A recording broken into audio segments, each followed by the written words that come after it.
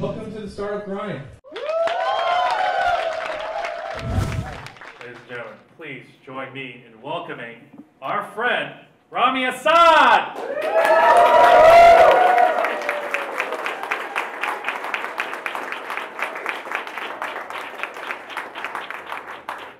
You got a beer in one hand and a mic in the other. Yeah, I've been on that side. It's an honor to be here. I've been to a bunch of startup grinds, and I remember the tradition. And I thought it was silly and goofy when I was, on that side. But I got to say, thank you. That really does feel awesome to walk into that. So, I mean, is it true you flew out here just to come out here and then only to fly back? Yeah, so originally I was going to be here for a week, and we have a lot going on at the company, so I wasn't able to be here. And but we had this scheduled and flew out here on Sunday and flying back tomorrow. So it's exciting. So, I mean, seriously, I think you're the first speaker who said I'm going to fly out here just to go to a Startup Grind event. And I was like, man, this guy rocks. I mean, so it helps that I have an office here and employee. I mean, there's ancillary reasons, but yeah, it's definitely worthwhile being out. Sure, cool. So we always like to start out on a personal note. Where were you born? Were you raised? What did your parents do? And then talk about your first entrepreneur experience, as a child. So let's start with you. So I was born in Damascus, Syria. My family immigrated over to the U.S. when I was in second grade. Grew up in North Carolina. Come from generations of engineers. That was my dad's grandfather. Like building things was always a family thing. So when originally I studied computer engineering, and when I went into sales and marketing, my dad was just very confused because I wasn't building things anymore. And he was not happy with me. But he came around when I started building companies, so that was okay for him. And entrepreneurial experience early on, I feel like it was just genetic or something. Early on, I remember I used to go back to Syria before the turmoil, before everything really went to shit, really. Beep. Yeah. But before the country went down this path, I used to go back and visit family, and I remember I was in sixth grade, and went back and saw a shoe shine kit that I'd never seen in the U.S. It was just everybody there used this one shoe shine kit, and I convinced my parents. I was like, "This is going to be huge in the U.S." I was a kid, I was like, and so I convinced them to buy a suitcase full of them and bring it back. And I was determined that this was going to be the next big product. I went door to door to like every single Harris Teeter, every single gas station to sell the shoe shine kit, and I was going to like start import-export shoe shine kits. I didn't sell a single one. Okay. I think we still have the shoe shine kits, but I didn't realize that's not how supply and demand and inventory works at big chains. But I still had that like urge in me. I always did. Cool. I mean, do you still have family back in Syria? Yeah, I do. You do. Okay. Yeah. So I mean, like you said, you immigrated when you were in second grade. I mean, your family left Syria because the al-Assad regime, right? Yeah. So what's your opinion about it? I mean, so this is what's nice about sort of like Startup Grind and being a successful entrepreneur. You can now sort of use this platform to sort of project your opinion. What is your opinion about this whole thing with Syria now? It's just a lot of sadness. Yeah. I think the overarching issue is that there's no end in sight. Mm-hmm. There's no finish line that anybody can point to and say, I wish this would happen. Yeah. And on a personal note, from an individual level, I ask people and personally try to contribute to refugees and ask people to support refugees. But on a macro level, I think the world needs to come together and agree on we need to figure out an end, right? There's 4, 5, 6 million people displaced, but there's still 20 million people in the country. And it's a country in turmoil, but nobody can agree on whether Assad should stay in power or not, or what happens. I mean, my family hates him, right? That's why we left the country. But at the same time, there's no alternative, and there's no good outcome. And I think that's the really big struggle that I have. So hopefully after your IPO, you can probably set a fund up and maybe start helping people out. I don't know. Yeah, I mean, if I had better ideas, it's really yeah. sad. I mean, really, like our prayers go out to these Syrian refugees, and so we just hope that they can resolve it sooner than later. So just wanted to see your opinion. So thank you for that. Hashtag stop grind at Rami Essaid, right? Yeah. So, oh, by the way, whoever tweets out the most, you guys are giving out free T-shirts. Yeah, I think my guys brought some shirts. So I think there's about 20 people in the room. So if you guys all like tweet, then you'll get a T-shirt. So there's only 20. So make sure you tweet out hashtag stop grind at Rami Essaid. So I want to get right into the Distil Network story. Let's just go right from the beginning. Like, how did you come up with the idea? Like, what was the aha moment? And how did you meet your co-founder? Let's start from the beginning. Like, how did it all start? So I was working at a cloud security company, and customers were actually asking for a way to detect web scrapers or bots. That's what we do. We identify the difference between a real person and a computer program on your website. So if you've ever filled out the squiggly lines, the CAPTCHAs, everybody hates those, but that's people's way of trying to tell if you're a real human or not. We came up with a completely transparent way to do it that's more effective, and it doesn't impact the end user. So really simple problem, that's what we do. I was working at a cloud security company, and customers were asking for it. The company I worked for didn't want to really tackle it, and so I decided that this was something that is worthwhile. And I pinged some lifelong friends, people I've known since seventh grade rather, and we started working on it, moonlighting on it together. I mean, when you say, there's this term called intrapreneur that we hear a lot. Some of the past speakers that we've interviewed, Capital One, Cvent, these were all entrepreneurs. We had the idea. The idea was actually conceived while they were working at their big company. Yours is the same thing, right? I mean, it started there. And so when you, again, like, this was sort of like, hey, this is niche. How come they're not fixing this, or and so we're going to build it ourselves. You were building it. Like, how long did it take you to build this? So we started, at the beginning of 2011. I spent about 6 months while still working there, and then when we had a prototype where some people were playing around with it and gave us positive feedback, I actually left the job and decided that, hey, I'm going to do this full time. My co-founders didn't. They were like, you're crazy, but we love you, so we're going to work together. But when you get some real money, we'll quit our jobs too.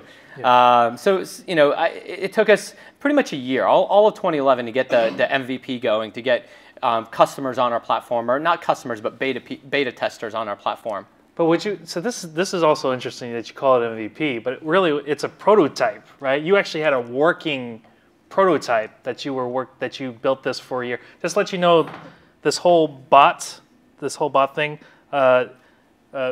It basically, it's the culprit of these bots is behind like web scraping, brute force attacks, right? Competitive data mining, brownouts, account hijacking, unauthorized vulnerability scans, spam, man-in-the-middle attacks, click fraud, right? Yeah, I mean, and that's the summary, but there's a lot more. Bots are a platform. They're just a tool that hackers use to do a lot of bad things. So you could do those, which are probably the most nefarious of it, but there's a lot more too. So when you would create your prototype, what was the prototype? Because I mean, this is like a whole laundry list of nefarious things that they can do. Like, what was the first? I won't call it MVP because it was a prototype. What did it do? I mean, so the premise that we came in is, don't identify the problem, identify the tool. And that's what nobody else was doing.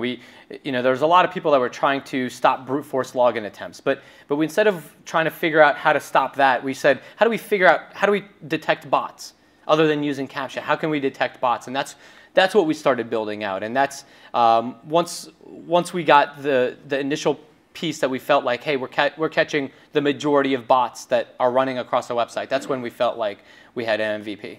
Now, mind you, we run in line with website traffic. So if we mess up, the customer's site is down. Yeah. And early on, as we were experimenting, there were some rough times with beta customers. So it was touch and go for a while. It's like, so I advise a lot of startups, and so one interesting observation I noticed: engineer-led startups versus non-engineer-led startups. What I've noticed is that the non-engineer-led startups, they'll create what they call the MVP, Which in this case, if they're going to create something like this, they'd be like, well, I'm going to show you a video, right? That's going to do this, right? And it's totally faking till you make it, right?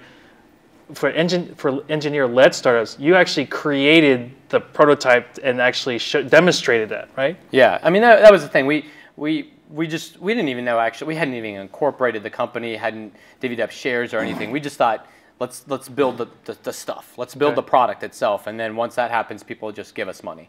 But that wasn't the case. Because isn't there sort of a disadvantage for creating that like the first time?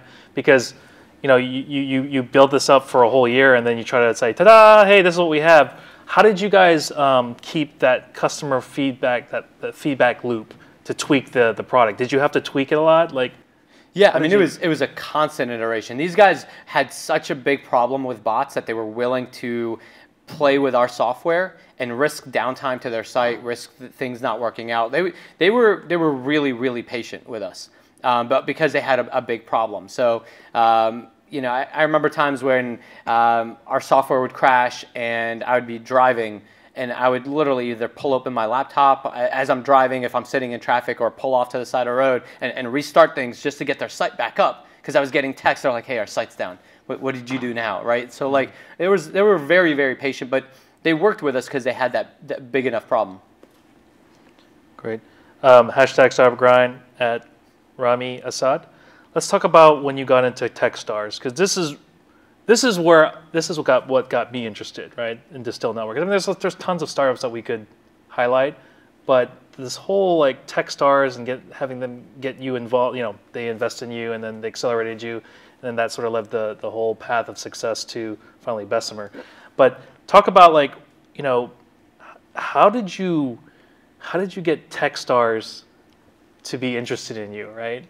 Like, what did you you applied on their website and then they just return your call and say, hey, come in? Or how did that whole process work? Yeah, we actually applied on a fluke. We didn't even know what Techstars was when we applied. I got this random email that said, if you're building a cloud company, apply for Techstars Cloud. And I thought, I like winning things, so why not? And so we just applied, like cut and paste the application and just submitted it. I was trying to raise money because, again, I had quit my job, put all my money into the company, and I was sleeping on my co-founders' couches while they had a 9-to-5. Right? They were moonlighting on this, but they weren't as crazy as I was. So I needed to raise money to be able to get them to quit. So the turning point for us was we got selected down to the top 25. And when we got to that point, and I was talking to all these investors, and I finally said, hey, well, I just casually mentioned it, well, and we're also top 25 for getting into Techstars, and that got them all interested. And I realized, okay, this is something, and we put a lot more effort into getting them to agree to us. We were actually, our application was so bad, we were company 11 out of 10. They like kind of just squeezed us in over the bubble. So you had mentioned before that CIT fund were interested. Well, you did pitch to them because how many investors did you pitch to, by the way? I talked to dozens. Dozens. Okay, at that time. Okay, good. So then CIT were interested, and they didn't want to invest in you, right? I mean, they were interested. There was a couple of people interested, but there was no catalyst. There was nothing like driving them to say, okay, here's a check. Okay, and then what happened? So after you guys got into Techstars, yeah, so we got into Techstars, and I said, hey, we're leaving in a month to go, to this program, and CIT wrote a check, right? Okay. They were like, okay, well, we want you to come back, so here's $200,000, and. So I guess that's sort of the moral of the story is like, is your startup good enough to get into a Techstars? Because the thing is about Techstars, folks, is that it's almost, to get into Techstars is like harder to get into these top accelerators than it is to get into the Harvard MBA program, right? Yeah, that's what I heard about these tech. Yeah. So like and I'm just trying to say, like, what state was your startup at that time when Techstars says, hey, we want to invest in you guys? Like, you had a real product. Yeah, we had. Right? People using it, a product, and we, And then the growth rates. Did you guys have amazing? No, we had no growth. Okay. Yeah, we had no growth. It was really centered around the idea of the product itself, and people using it. Okay. So how many of you here think that you guys have a wicked ass product without any customers? Okay, there we go. Okay, I'm gonna talk to him right afterwards. I mean, honestly, this is what this startup is all about. It's like you have to create a product that can stand on its own legs, right? And of course, the customer acquisition and all that stuff is going to come later. But if it's not good enough for Techstars to look at it, like with you guys, then you guys sort of have to rethink your strategy, right? Yeah, I mean, it was important for. I mean, the Techstar piece was an important validation point for us to get the early stage funds. I think they invest in companies of all stages. It does give you that early stage validation of, hey, you've reached a milestone where we think that you can be accelerated, right? You figured enough out that, hey, we're going to help drive you forward, which is what money does too, right? So if you think about it in that respect, money is going to help you drive forward, and so are they, and that's why those two things kind of went hand in hand for us. Okay. I want to talk about going all in, okay? Because you had mentioned that you were all in, but your co-founders, I mean, were sort of like on the side. They're there with their full-time jobs. Yeah. And they're like, hey, I mean, this is a story I always hear all the time. Startups where they have a founder and then they have their co-founders that are having full-time jobs. What is your opinion about that? Like, you went all in, three other co-founders. Should all co-founders go all in? I don't blame them, right? One had a family, the other two we all had really well-paying jobs. I just, maybe more eccentric than most. It's just, I had tried other startups, I had tried other ideas in the past, and half-assing it just doesn't work, right? Part-time, at some point, you really have to dive in, especially if you're trying to raise money, because at the end of the day, if you're not all in, then why would an investor put money behind you? So that was kind of the big moment when I knew I had to raise money, and I knew I believed in this. I decided to go all in, and that was good enough for us. And they worked really hard. They worked at night, weekends. They did work really, really hard. And since I was the face of the company, it worked out. But if you need support and going out there and fundraising, then anybody going out doing the circuit is going to have to be all in.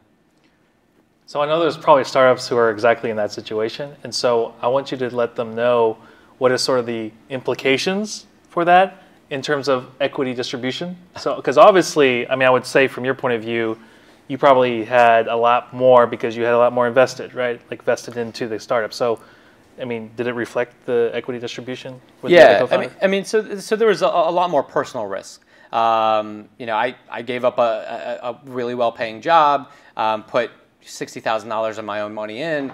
It ended up having some personal impact and personal relationships with me. So there was a lot more at risk for me. And so on the upside of it, the three of them combined had less equity, less than half the company, right? We all agreed it was only fair that if this takes off, I would own the majority of the company. And this story is actually kind of interesting because you, before you went all in, you had a pretty posh job, like getting paid more than 100 grand, right, a year? Yeah, I mean, I was making like 160, 170. Yeah, wow. Wow, is that job still open? But basically, when you went all in, I mean, you didn't have salary for a couple months. You raised, and then even after you raised, you kept your salary pretty low. What was your salary? Yeah, so we paid ourselves. We agreed that when we raise money, this is going to be for the growth of the company. So we all took a cut. Even though they quit, well-paying jobs, we all decided to just keep our salaries at $60K a year, just to, bare minimum what we thought we needed to survive, go on day to day. Now, was that your decision to do it, not your investors? Yeah, I mean, to keep your salaries that low. Yeah, it was ours. Okay. We wanted to be, thrifty. We wanted it to. The last thing we wanted to do is just eat up all that money, and because we had only raised a couple $100,000. That doesn't go very far. Mm-hmm. Last thing we wanted to do is eat it up in 6 months and then go back to work. Mm-hmm. Mm-hmm. Yeah, ramen noodles, doesn't taste that great. Once you're making a lot more money. So you raised 1.5 seed from FF Ventures, Techstars, CIT, and then Series A Foundry with mm-hmm. Brad Feld's fund, and then finally Bessemer with Series B with 3.1 million. I mean 31 million, not 31 million. So I know I'm fast forwarding really quick here, but like, how were you able to get Bessemer to invest in you? In that round. So after Techstars, before our seed, we pitched a lot of people, and I got like 100 no's before FFVC gave us the first million, in some change, and we were able to turn that into actual customers. We took that and started getting traction, getting customers, and we had a really, really good growth rate. We did an inside round again with FFVC, and then in 2014 we went out to fundraise again, and I took all the 100 people that had said no to me for our seed round and just emailed them again and said, hey, here we are a year and a half later, and we've gone from nothing to well over $1 million run rate, and everything's going well. What do you guys, how about now? And that got a lot more people excited. And so I had a bunch of competing term sheets, took a $10 million Series A round from Foundry.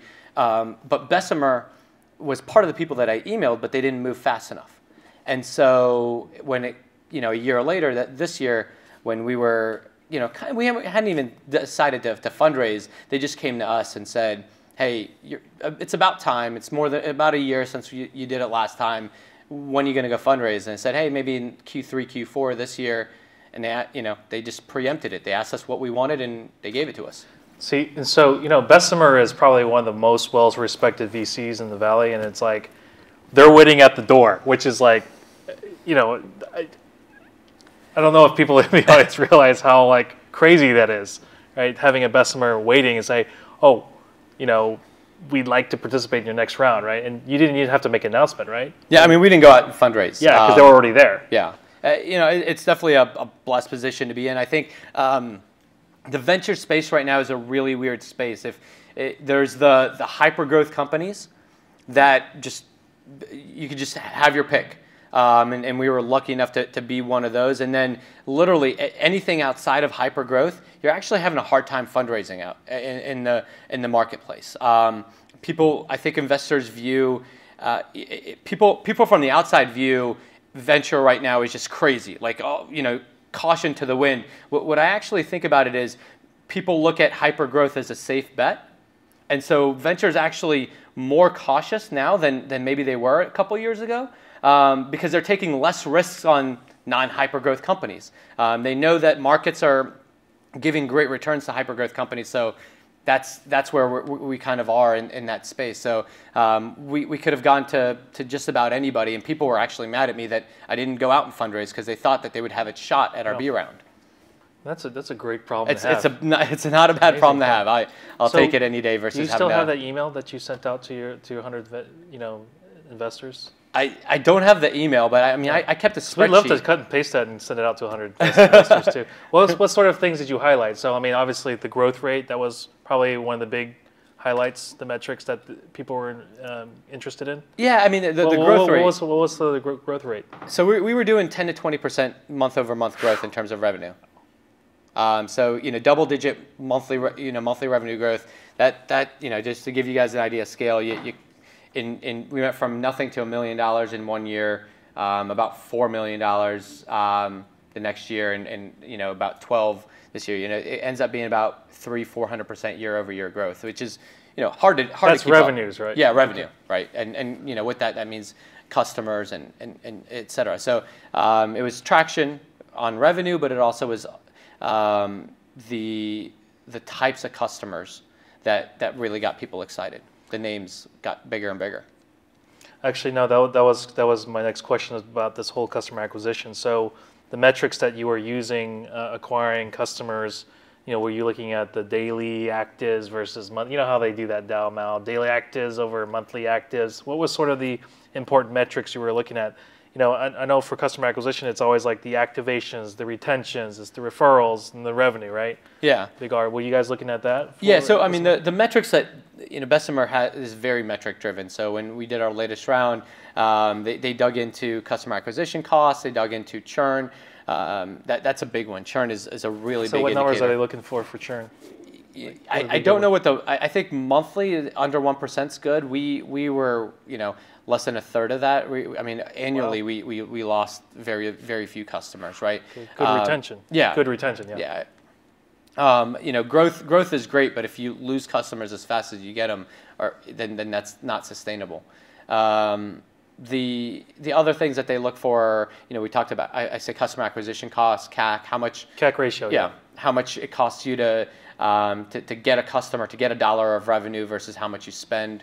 A lot of different baseline SaaS metrics that they look at. None of the user acquisition costs, or none of the user acquisition numbers, just because we're B2B, not consumer. How many of you here are SaaS startup? SaaS, software as a service. Okay. So Bessemer is, they're really, really big on CAC ratio. So all those who don't know what CAC ratio, I've actually talked about this in the last 2 fireside chats. Huh. And the companies that, with fiscal notes, those guys were like crazy CAC ratio. But CAC ratio, all it really is it's your gross margin. So it's like your revenues minus cost of goods sold divided by your sales and marketing cost. So in other words, what it means is, right, and it's on the Bessemer website, by the way, all it means is that if it goes up, this CAC ratio goes up, then that means you're growing really fast and your marketing has to catch up with it. So the ratio they say is if the CAC ratio is above or close to 1, invest more aggressively and accelerate growth if capital is available, right? Yeah. You guys are obviously above 1, right? Yeah. Yeah. And then, but they say that if it's lower than 0.3, it's time to slam on the brakes, focus on sales and marketing. Focus on sales and marketing. Your sales and marketing plan really sucks. And if your ratio is between 0.3 and 1, stick with your plan. Find other ways to make your startup leaner, so it's the cost. Yeah. So I thought that was kind of interesting because Bessemer is, like I said, they're very big on that, and it's all over their website. Let's talk about hiring, talent acquisition. What do you have any tips when you hire? I think we've had one person quit at Distil. We're 90 people. So you hired 90 people and nobody's quit. Yeah, and the only reason he quit is because he wanted to do stand-up comedy. And so I can't do anything about that. Stand-up comedy when he looks at his checkbook. Yeah, he may be back. So but crying. I was lucky enough to start the company with friends, best friends, guys I've known my whole life, and then we hired a couple more friends. And so early on, we had this culture of just honesty, like transparency, like the way you are with your family, the way you are with your best friends. And then as we started hiring more people, at first it started being like the haves and the have-nots. You had the guys that I would be completely honest with, and then everybody else. And I realized that just wasn't going to work. And so we brought everybody into the circle, and now I have 90 friends. And what that's meant is that everybody's on the same page, right? Everybody believes in what we're doing, but trusts the decisions that I make because I'm completely transparent about them. And we've tried to build a sense of alignment where if we're not moving in lockstep together, then we're at least moving as a herd. So constantly, cross-team collaboration, constantly talking, all hands, bringing everybody together on a very, very regular basis, so that it's one unit. And I think that's what's allowed us to stay strong. But how do you know when a candidate comes in that you're like, this guy there's a cultural fit here for our startup? What are some of the indicators that you look for? I mean, does he have to be fans of Star Wars, or does he have to drink Mountain Dew every hour? We have a mix of different people. I mean, nobody's quit, but we fired a dozen and a half people. So it's not like it's. Oh, okay, you didn't say that. But that happens, right? Whether it's for the a wrong culture fit, or somebody's not right for the certain position. I mean, early on when it was 4 of us, we parted ways with a co-founder because the investors felt like he wasn't the right fit. So you have to make those really, really hard decisions when somebody's not the right fit, but you have to act on them, and you have to do. You just got to cut it out quick. So when do you realize that you have to fire somebody? How long do you give them? Or what sort of what sort of bells and whistles do you got to put in place to say, hey, this is your first warning or whatever it may be? How do you like deal with that? I mean, if for us, if you're ever not excited about being there, if you just don't, if this is a job, if this is check in, check out, like you're gone instantly. There's just no reason for you to be there. But outside of that, if you're maybe not, the role we hired you for is not the right role, then we try to work with you to adjust, your skill set. We tell you what the expectations are. We work with you on getting you there. But if you still can't get there, then 2-3 months, that it's not the right fit. Got it. And how do you guys figure out salaries? I mean, obviously in startups, there's always it's more art than science, but you always have to be below like market rate. And I'm kind of curious, like, do you have like certain percentage, like 20, 30, and then try to compensate that with stock options? Like, what's your I mean, formula? It changed over time. When we raised $1 million, we were really below market rate. Like, you take median market rate, and we try to be like 40% under that. Wow. 30-40% under that. But we compensated that with really heavy stock options. And then as we got more and more funding, we tried to get closer and closer. We'd like to think that we're in kind of the median market rate right now, where we're competitive, on the middle ground. We don't ever want anybody to come to us for a salary, right? If you want to switch jobs to get more money, then it's not the right fit for us.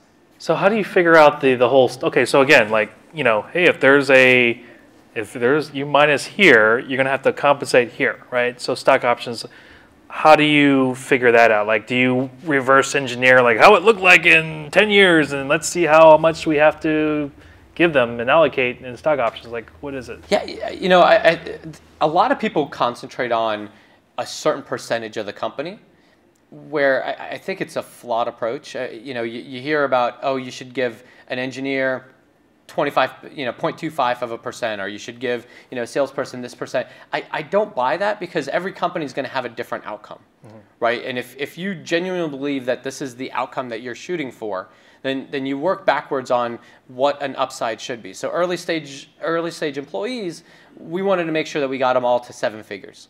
And so we worked backwards on numbers, and we said, hey, this is what 7 figures should look like. So how long though? Like, what's that time frame? So, because 7 figures, I mean, that could be like in 10 years, or it could be 5 years, right? Like, I mean, our timeline was 5 to 8 years. Okay. And we've stuck to it, right? Okay. We've stuck to that to kind of that timeline. So right now we're on what we think is an IPO path in 3 to 5 years, right? So that's been our trajectory, and it's worked out. Okay, great.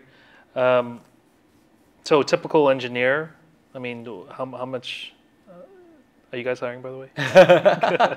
Got engineers? We are. We have we're adding. What does that package look like for an engineer? I don't know, maybe a sales engineer type person. Yeah, I mean, it really depends on position to position. Yeah, and really the type of position, and now an engineer should get a comfortable 6-figure exit, in 3 to 5 years. So that's the upside, and then you're going to get a median market salary. Okay. And a lot of fun benefits. So let's talk about the future of Distil. Like, when you guys gonna go IPO? We think 3 to 5 years. That's the goal. Really? Yeah. So you got open positions. I'm trying to. And then who would be the perfect acquirer? If you're not gonna go IPO, then who would be the perfect company to acquire you guys? I mean, we're trying to avoid that, but I mean, the Cisco's, the F5s, and Pervas, a lot of the security companies that are doing web security right now, we play very well with their product set. Okay, great. And so I want to shift gears here a little bit, because we always like to talk about this, especially for startups that are here in DC. But I want to talk about DC Tech.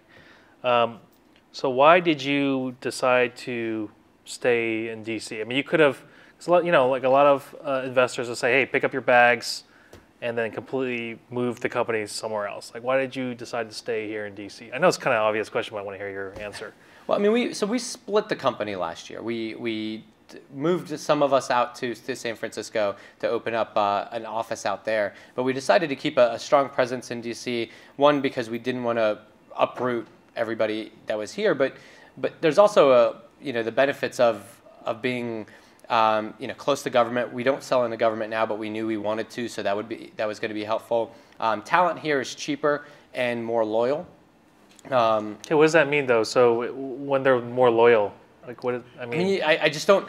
We're unique as a company here, in that you come in and whenever you want, you come in shorts and flip flops. You have games all around the office and snacks and lunches provided for you. In Silicon Valley, we're a dime a dozen. Those kinds of, that's table stakes. And everybody really gets very passionate in Silicon Valley about their job. Here, a lot of people go to work because they have to, not because they're passionate about their company. Our employees are passionate about us. So that means that we haven't had a single person quit. Whereas in Silicon Valley, most companies, they see an engineer churn every 12 months. That's the average age for an engineer at a company. So do you have, do they tell you like, hey man, I got a job offer from X, Y, and Z. Are they always getting job offers? Is that what you mean by loyalty? We have to fight off recruiters all the time. Okay, cool. So before I open up the Q&A, I want to ask this one last question.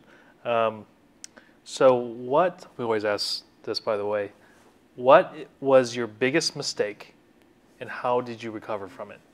Could be anything. Yeah. So the biggest, I think, mistake for us was early on when I founded the company. You call it entrepreneur or whatnot. When I was working at a big company, I didn't set a clear boundary between my startup and the company that I was working for, and that actually came back to bite us. When we were in Techstars, we got sued by my previous company.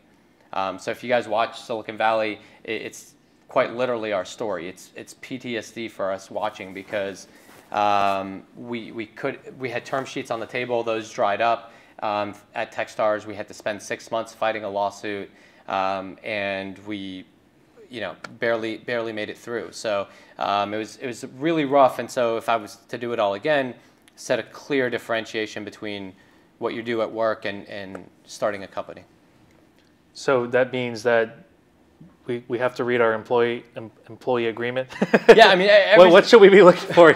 Most people have signed an IP assignment clause, and that's what they got me with. Is that it's a piece of paper you just innocuously sign, and it says anything that you think of, quite literally anything you think of belongs to us. And they're very broad, and in Virginia they can be. And so, but in that there's a disclosure sheet where you can say I'm working on X, and this is outside of work. Go back, if you start something while you're there, go back and go back to HR and fill it in and make them aware of what you're doing outside of work. At the same time, separate work resources from this. I use my work laptop. Shouldn't have done that. I worked from home, so there was not a clear differentiation between when I was working on the company, on my company, and when I was working for the company. Right? I worked for the company at night, so I thought I could work on my stuff during the day sometimes. It's not that black and white. But that's kind of hard to do because, in other words, you're saying full disclosure. Try to be as transparent to your employer as much as you can if you're working on side jobs, right? Is that what you're saying? Yeah, full disclosure and separation. Yeah. Do you guys? There's tons of entrepreneurs here, and it may not come back to bite everybody. I'm sure, a lot of people get away with it, but it almost killed us. So, it happens. Wow. Okay, that's amazing. So we'd like to open the floor up for Q&A. By the way, what positions are you guys looking for now?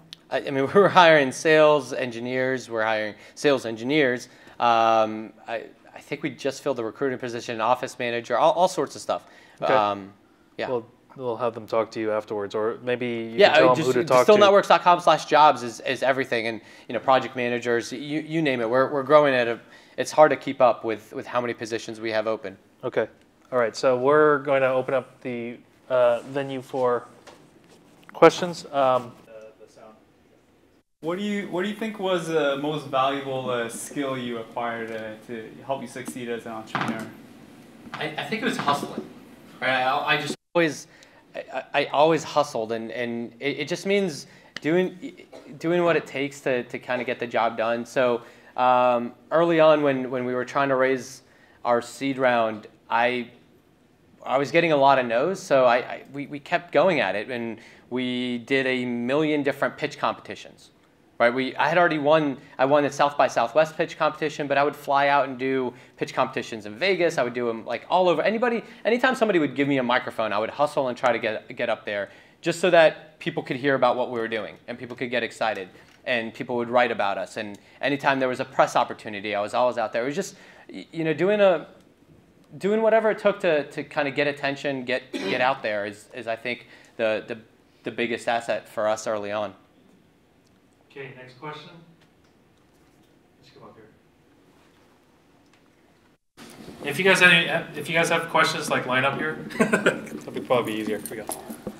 So I'm a computer security person as well, and my concern with startup ideas is how do I come up with an idea that can't be essentially reverse engineered and stolen, especially when it comes to web technologies. Like, for example, if an engineer from like a CDN looks at your technology and says, oh, I see exactly how they're doing this, and now I can replicate it on our end too, then what's to stop that? I think that's the wrong question. If your stuff can be reverse engineered that quickly, that easily, then what's the value in it, right? It's not in the idea. There's a million ideas out there. It's really in the execution of it all. CDNs have tried to reverse engineer what we do. I tell people what we do. I will give you a blueprint of what we do, but I'm confident in how much we've developed so far and how hard that was and the lessons learned, and I'm also confident in how fast we're developing towards the future that I know that they can't keep up. Every time I pitch a customer or every time we talk to a customer, we tell them exactly how we do it, because when they realize that is when they realize how much effort went into creating what we created. You're never going to create an idea that's uncopyable, right?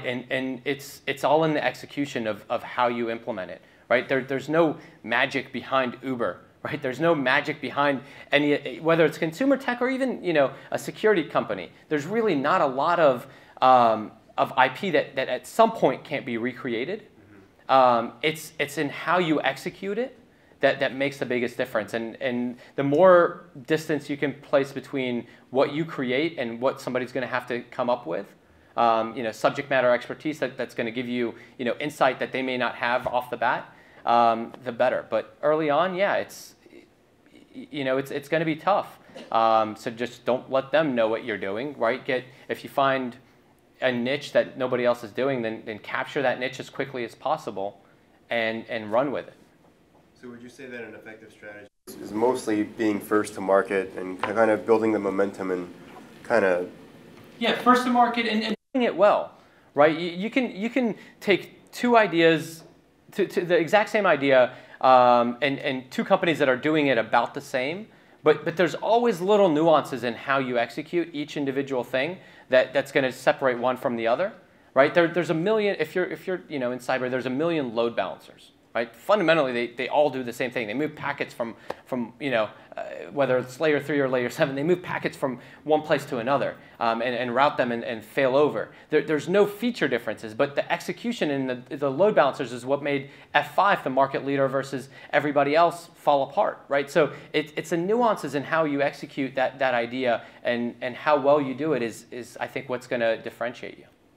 How important is it to have a technical co-founder when you're first starting out? Because there's a lot of right? If you think that there are people that can do it without, right? But I've had friends come to me and say, hey, I have this great idea. I'm going to go hire a team to do it. No, I wouldn't waste your money personally, right? This is my 2 cents. But why? If you can't convince somebody to join you to work on it as a co-founder, then you're not going to be able to convince an investor to invest in you. Without the reason we made it through as far as we did is because I was technical. My two of my co-founders were technical. That's what allowed us to survive. But without a technical co-founder, I think you're really swimming upstream. All right, we're going to have to get a question from the cybersecurity guys, but think about your questions, and then I'll let you get to it. 2 questions. First of all is how are you looking at keeping your company culture with the hyper growth that you're going to be experiencing?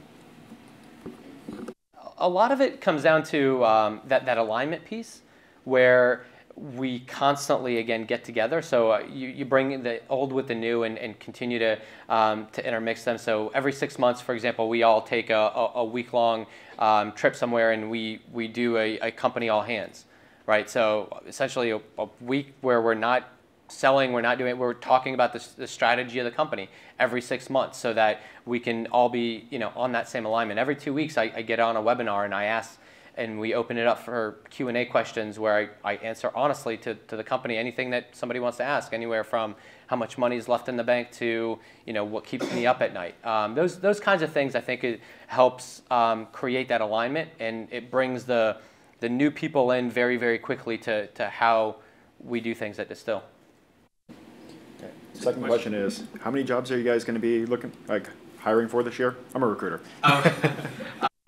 This year we're adding maybe 10, 15 more jobs. We try to do most of it in-house, just so you know. But come on, cybersecurity experts, come on. You have a question? Come up here, Day1. By the way, Day1 is like one of the industry experts. He speaks all over the world. I don't know if you know him. Yeah, you guys met. Okay, here we go. What's your really hard question, Day1? Oh, it's going to be actually a business question. Well, I mean, cybersecurity companies based out of the DC area. I mean, one thing, we rock. I mean, we produce, I think, the baddest and the best. Just being the nature of what we protect. But there's a challenge, that some of us run. It's like right now, I'm pure industry focused. I'm not trying to pitch to the government. So I'm going to ask you, when you first started, did you have the challenge of when you're trying to raise money here or talk to the investment community here, were they more government focused? Saying like, hey, what's your plan to pitch to Uncle Sam? Yeah, I mean, a lot of investors here are government focused, and there's also just unfortunately a lower amount of capital here than maybe other places in the country. That's why outside of CIT and a few smaller funds like people like Militello or Dingman Angels, we don't have a lot of DC money in us, right? We've raised $44 million, and less than $1 million of that is here in DC. So we had that hard of a time. That's why I went outside of here. I went to New York and pitched. I went to San Francisco and pitched, and expanded my network beyond what local capital is available. I think we have time for one more question, so it better be good. Here you go. So I just got one quickly about like mentors and the role of any sort of stories when you were coming up that influenced you about how you were going to put in the grind, so to speak. So the question's about mentorship. Yeah, there's some advice. For us, I think mentorship was huge. Techstars provided a lot of mentors, people that I'm still in touch with. I still lean on the network that I built out in Techstars, and now I get to actually kind of approach some of those guys as a peer instead of just as a mentee. But all along the way, I think you'll find a lot of people that are willing to pay it forward. My advice, the biggest piece of advice I think from mentorship is don't find those people that are willing to pay it forward as opposed to the ones that ask for something, right? If somebody asks you for equity for being a mentor, then I think in my opinion, maybe misaligned ideas there, right? If they provide value and you give them equity, that's one thing. But if they're looking for equity for mentorship, I feel like that's a different thing. And show them that you care. Right? When somebody gives you advice, when somebody gives you, their time, either act on it or explain to them why you didn't. Don't just, a friend of mine, CEO of Full Contact, uses this term. It's called grin fucking. I'm sorry. where you smile, you say yeah, but then you ignore it, right? So don't. Actually either act on it or explain why you didn't, so that they feel like their time went into something. There's nothing I hate more than spending a half hour of my day with somebody, and then they come back and nothing's changed in 2-3 months, right? And for no reason. That just feels like I wasted my time. Actually, I wanted to follow up on that one, but so Did you give advisory shares to advisors? I did. After we talked to a lot of different advisors, after we found that the select few that after a month or two, we found that we hit a good cadence. Then we gave out advisory shares that vested. Make sure, just like employee options vest, make sure that advisor shares vest. And we've canceled some of them after a year where they were vesting over 2 years, and we were like, all right, well, we're kind of not using you anymore. In that way, we want the second half of the shares back. What's a good, like a point or half a point? What's a good? It depends on how early you are. Again, it depends on the upside potential. Anywhere, I think, from 10 basis points to a half a point is kind of, I think, the range. And then the other question is also, that's the first thank you, but second thank you is, do you invite them to participate in the round? I think that's a great vote of confidence from them. That would make me feel a lot more comfortable in giving somebody equity, is that if they actually wanted to put their own money behind you, then that says a lot. I would absolutely always allow advisors or people, angels into the round that I leverage. I want the investors to believe in me, and an advisor clearly does. Okay. One last question, and this is probably the most important question we always ask. Start, Brian. Ready? Yeah. So, who is your favorite superhero and why? So I think my favorite superhero, which is a question I don't think I've ever answered before. So well done there, Brian, on a first. I'd say Wolverine.